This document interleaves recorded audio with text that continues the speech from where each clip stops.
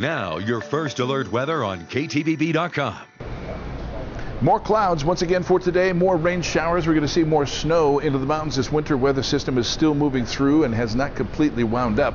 It will be by tonight and into tomorrow morning. But as we take a look at the northwest satellite and radar, you'll see that we're still seeing some showers that are coming in from the coastal area. We're going to have a couple more waves that'll move through and even a better chance of showers tonight. Now, your daytime high in the Boise area will be 44 degrees, but you see a 60% chance on and off throughout the day, 80% chance as we go into tonight, but then it all wraps up and starts to dry out.